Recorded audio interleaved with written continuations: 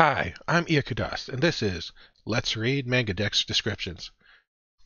Ishikawa feels that his relationship with Yamaguchi has entered a stale period. Why is Yamaguchi ignoring him, and how can he reignite the spark between them? Mune no Kodou, please feel my pulse. Yeah, that's boys' love, so nope. Zibai drowns his sorrows at a bar after his boyfriend of 4 years dumped him. He mistakenly flirts with a young president who turns out to be his ex-boyfriend's brother. From a misunderstanding begins a new romantic tale between a sweet dummy and a stoic boss. Accidental love.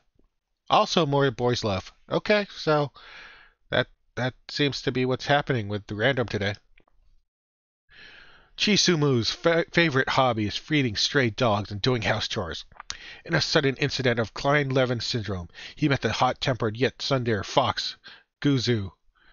With his kind disposition, Sumu suddenly became an emergency member of Whalefall and has to commit a vaccine robbery thanks to Guzu. A complete noob in combat, he was somewhat molded into a versatile agent under Guzu's training. After joining the organization, only then did Sumu know the shackles and missions of being a sentinel and guide. Sumu's inclination and admiration towards Guzu when he first met him gradually turned into mutual feelings of attachment. A lone wolf can have Toriko's love. And it's also boys' love. More yaoi. Okay. Except they have to rob of vaccines for some reason. I don't know. That seems like it escalated quickly.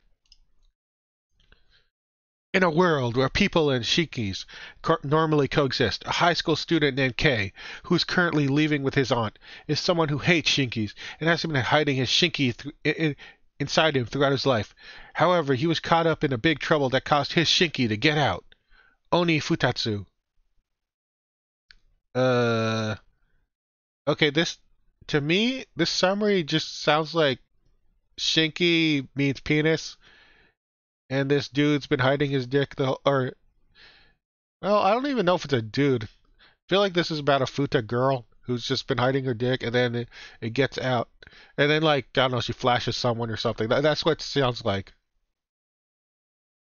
And then the picture is a girl on the cover, but I don't know. Oni Futa? Yeah, sure. I don't know.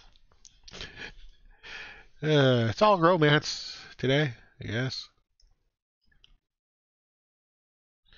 Handsome and popular, but he has a secret hobby, dancing. Tian kept it a secret because he didn't want to be judged. Unfortunately, Tina found out about his hobby and suddenly asked Tian to become her boyfriend in exchange for keeping his secret. As you wish, my lady.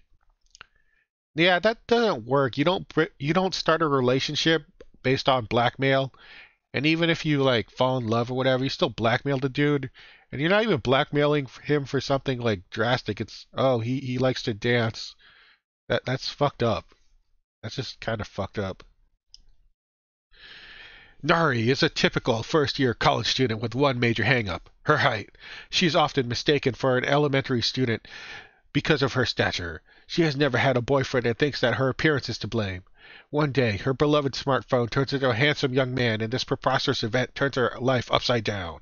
Will Galaxy become more human, or remain in his robot-like state, as Nari navigates her college life with him by her side at all times, running into even more outlandish situations while keeping his identity under wraps?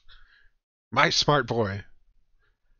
Oh, okay. I mean, okay, compared to all the yaoi, this isn't that bad. This is just, oh, my item, like, turned into a thing. Or oh, hey, my phone turned into a boy. Now I can date him. I mean, and then you also got like, oh, I have like, what was that? I can. There you go. Where it's like the soda cans turn into girls. I mean, this is a standard anime premise.